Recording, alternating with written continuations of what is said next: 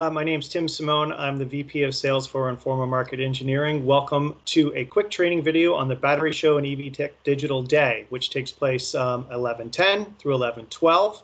The show is doing great in terms of pre-registrants. We've got about 4,000 so far, and we're going to take you through one of the most critical things that you can do to be successful in that event, which is inviting people before the live event takes place. That is something that is very, very important. And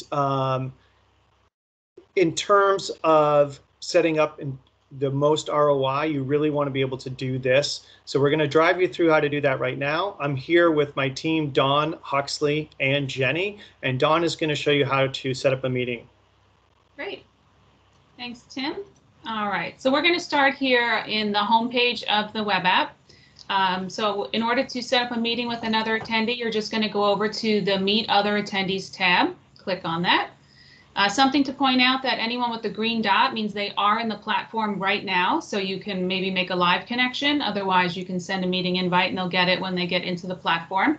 So here we'll make, as an example, a meeting with Jenny. So I'm going to click on Jenny's profile, and here's all the times. There's all the times that Jenny's going to be available to meet. So I'll set up a meeting, let's say, for 12:20.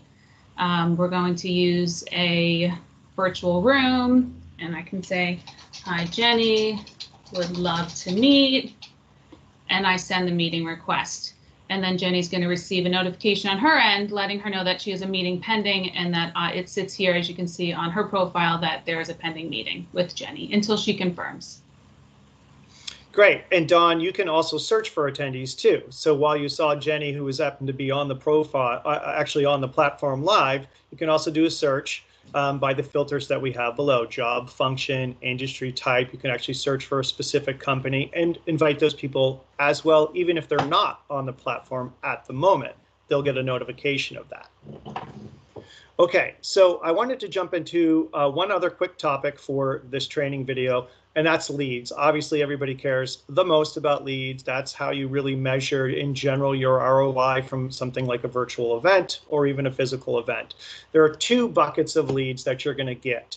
One is going to be leads that are happening during the actual live virtual event, right? And those are going to be based on connections. I'll get to that in a second.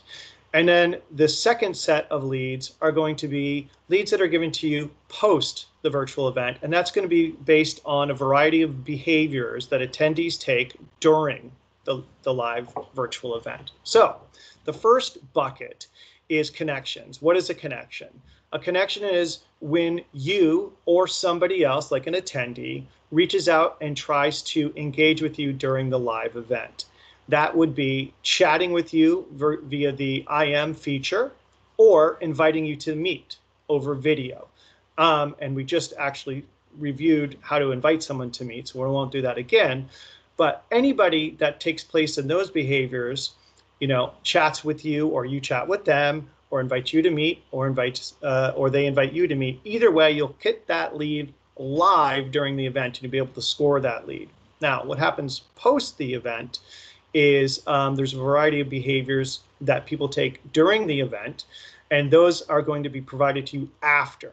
Those things are like who visited your booth, or looked at one of your products, attended a session that you're sponsoring. If you have an ad on the platform, anybody that clicked on that ad, or reviewed a document that you have in your profile, for instance, a video or a white paper. Any of those behaviors that take place during the live event are not provided for you during the live event, but they are sent to you after the live event. You'll be able to see the names, the companies, the titles, the email address, phone if it's available, and how that lead came, either through visiting your booth or product.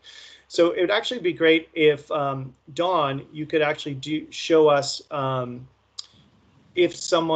how actually you can see the leads during the live event.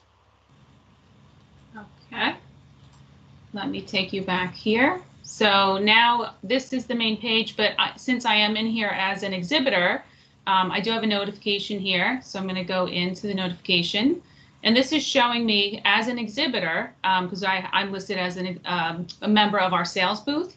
So as an exhibitor, it's showing me all the people who have requested meetings and any new contacts that I have in my space. So this will be your window here to go in and you can cancel a meeting, accept a meeting, see more details about that meeting.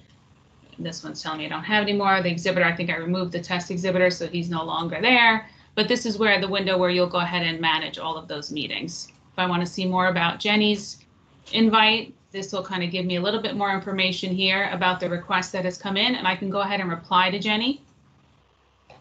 And I can also assign this. Let's say Jenny's not in my market, but she's in someone else's on my team. I can go ahead and search other team members and assign Jenny to another team member so that when they're in the booth, they can follow up with Jenny. So it gives you the ability to go ahead and modify those as they come in. Great. Yeah, and so that is the end of our very quick training video on how to set up meetings before you enter the live virtual event. Thank you very much.